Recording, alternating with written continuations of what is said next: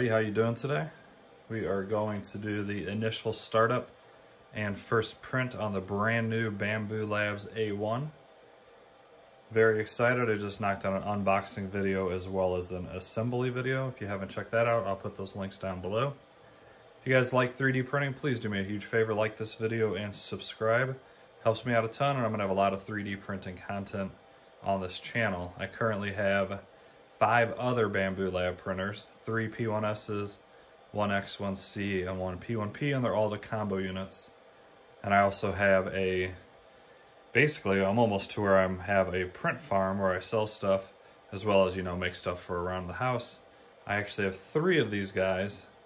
So if this one's as good as I'm hoping that it is, I will be having 3 of these in this room as well, along with all my other Bambus. Don't mind the mess. When you print this much stuff, it's impossible to keep it clean, at least for me. I don't mind it too much here and there. Alright guys, I am excited. First power up. Like I said, you saw I have 5 of these. They're all amazing. They've been printing stuff for about 6 months for me, at least since I had the first one. I just recently got those other 2 P1Ss. Having a little bit of issues here and there with the AMS units, but having 5 of them, you're going to run into an issue with 1 of them here and there. They're not perfect, but they're awesome. So a little fault here and there, totally fine by me, where you can print in color. This is by far, hands down, right now, the best printer you can buy that does multicolor. So hopefully this one's as good. And if it is, and this AMS works better, because the biggest issue with the other ones is the retracting from the hot end all the way through the whole entire machine. So these won't retract all the way, they'll actually get cut. And I think they just retract a little bit, and so they'll always be sitting in this tube ready to go, and all it has to do is push it forward a little bit to the melting point. All 4 of these tubes are going to lead into one chamber, and it's a much better, smarter design. Another thing I'm going to do real quick before we get into this, starting it up, in the next video, my review, or maybe just a separate video, I'm going to do a couple of the mods. I saw a real popular 3D printing YouTuber named Uncle Jesse. He made a really cool poop box that you print off and it sits to the side here, because this is going to flick off a ton of different poop. It's amazing what these machines can do, and I'll be honest, I'm kind of addicted to it. Designing stuff and selling it, and then people saying how much they love your product that you've designed all by yourself is a really good feeling. It's really quite cool. But anyways, enough blabbing. Let's go ahead and turn this guy on. One thing I love about this, especially the price point, I think it was, ooh, hey, what's up? I think it was $569, I believe, for the combo. And the fact that they include a screen is awesome. The P1P, the P1S come with this little, I'll show you real quick. Come with this little dinky display. It works fine. Once you get used to it, it's simple, and it does work great. But for, $600, $700, $800 plus, they should include at least a screen like this, or the option to add on a screen. Even if I had to pay, $50 to $100 to add a screen like this onto those, I would absolutely do it. And I know there's aftermarket ones you can buy that work just well, but I just haven't got into that yet. You have the AMS machine blinking, the lights. And let's go ahead and get started. I'll show you how to set this up from beginning to end. And then we will do probably the benchy print and maybe some other kind of print. So start, we're going to do English, of course, North America, and we're going to connect to the Wi-Fi. Touchscreen is very responsive, feels really good. Alright, we got to connect to the Wi-Fi almost instantly, very quick. And now we are going to add this to my Bambu Handy app. I'll let you guys know if this is quicker or just as long as hooking up the other machines. The other machines did take a few different times trying to get it to connect.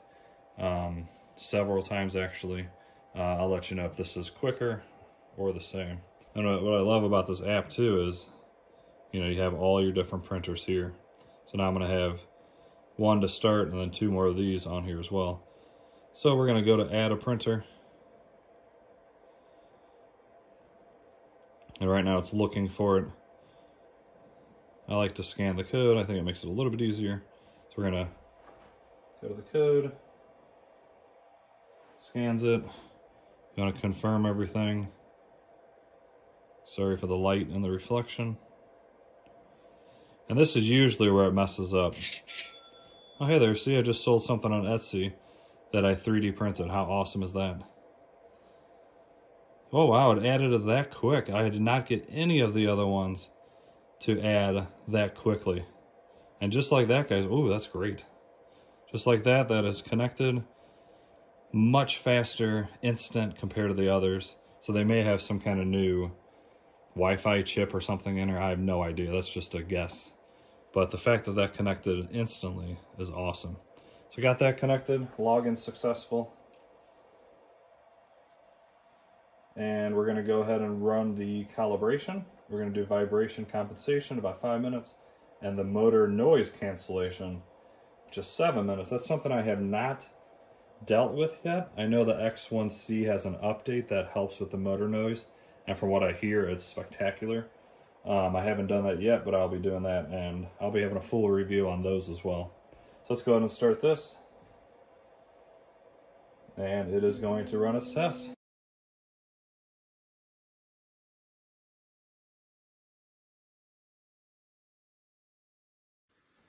Alrighty, we are done with the calibration.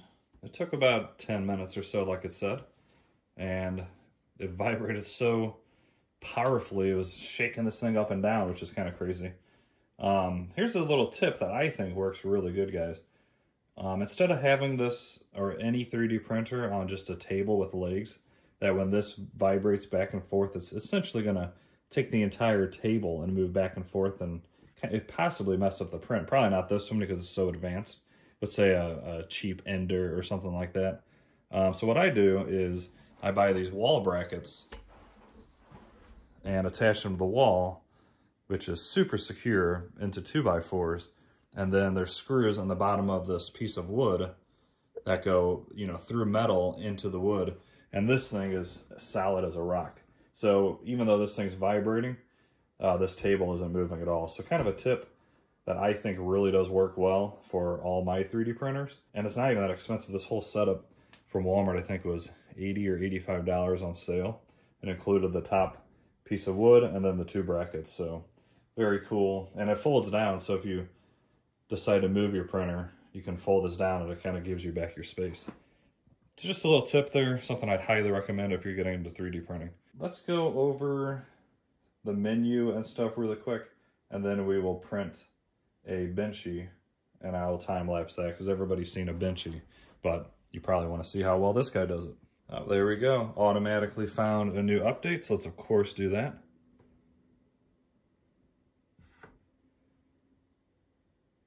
Update. See how long this takes. Usually they're pretty quick. All right, that was really quick. That took probably 4 or 5 minutes to do the update. It rebooted. Touchscreen works really good so far, by the way. All right, let's go ahead and dive into the screen just a little bit. It's my first time using the screen. So filament. That's cool. I'm assuming once you have one on there, it'll show orange or black or whatever. So load and unload, we'll do that in just a moment. Control, of course, that's going to be your temperatures, speed, light. Let's see how the light looks. Oh, it's already on. It's a little bit of light. It's for the camera more than anything. That's fine by me. Fan speed, extruder, all that.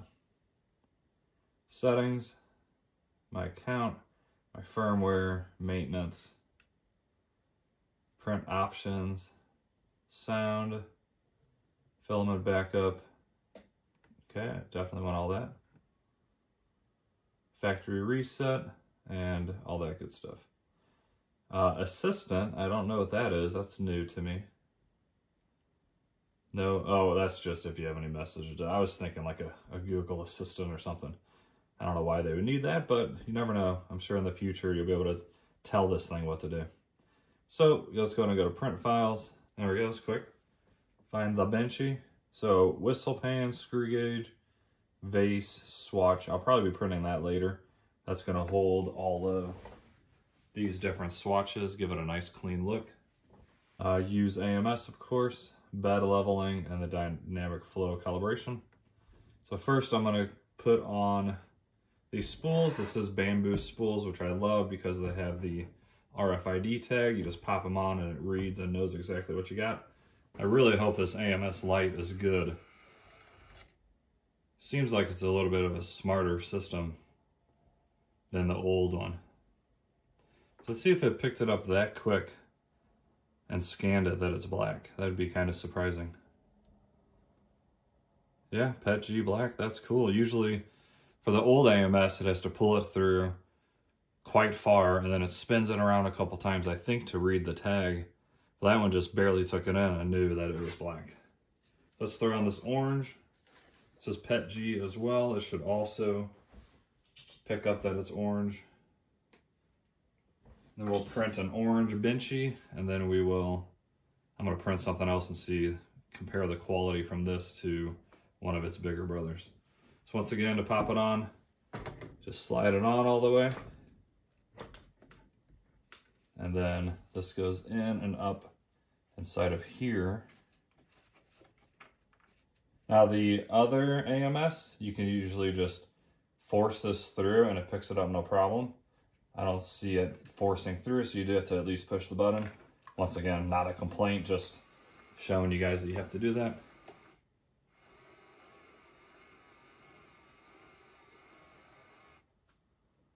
Wow, that's really quite good. So you can see it's orange, and right here, guys, it only went into the tube about halfway, and that's all it needed to read the RFID tag, which is great, so much faster. I think I'm really gonna like this. So let's go ahead and try the benchy. Go back to print files, find it down here, and use AMS, of course. Oops.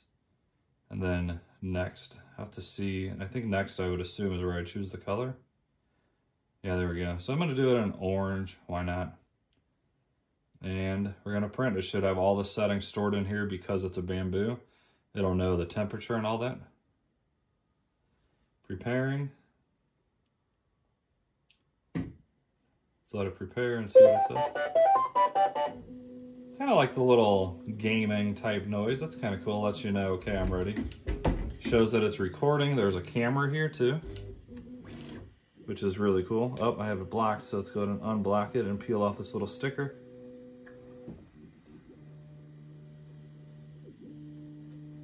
There we go. So I didn't mention it, which I was going to mention in the review. So light here, a camera, and then there's a little cover you can put if you're worried about someone spying on you.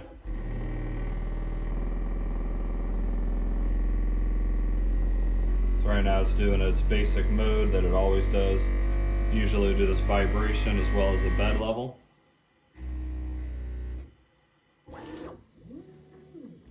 I'm excited for this, guys. Are you? I think it's going to do a great job with this, like I expect it to. And then I like that, I forgot what it's called, the scraper pad there. That really makes sure any of the filaments off the hot end. That's really smart. I wish the P1P, P1S, and X1C had that, which I highly assume their next generation will. Looks like it's going to take it up to 60, 65, which is actually what I do all of my prints on in PLA. I feel like it sticks much better. Usually the default is 55, and I have to go in and change it to 65 because for some reason it doesn't seem to, you know, keep it in there for me. I really like this screen. God, I wish my other ones had it all. $5.69 for this bundle, guys. What a deal. I might be buying several more of these if it prints good. So now it's doing the bed leveling, and the bed leveling is fast. That is also much faster than the big brothers. At least I feel like it is. Maybe because it's new, I don't know. Another thing I like so far about this too, guys, the AMS sound, whenever it pulls and pushes in filament, it's like a the whole time until it's done. This one goes a lot slower and it's not loud like that, so that's really nice to have. Right now it's purging a little bit of filament, and then it's going to kick it to the left, which I'm going to print a poop bucket that I found someone made, and I'll show you that in the review video.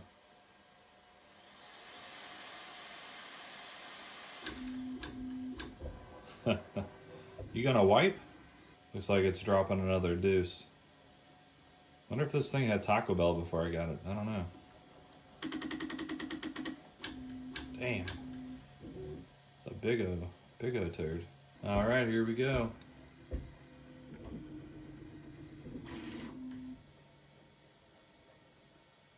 It really, man, really has to go. I didn't know it was gonna poop this much just to start.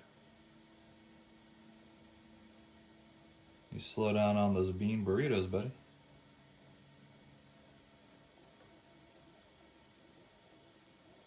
It's gonna be its fourth turd from this one print that hasn't even started.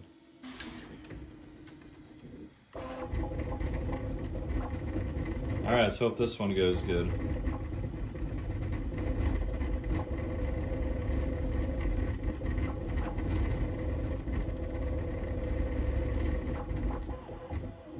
Already looking better.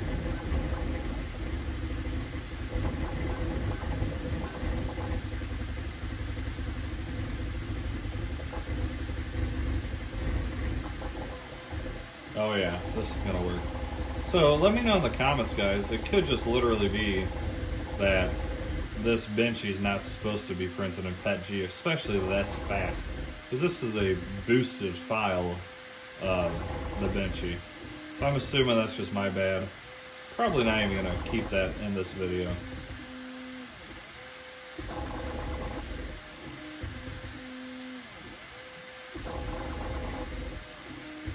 I'm gonna switch you guys to time lapse.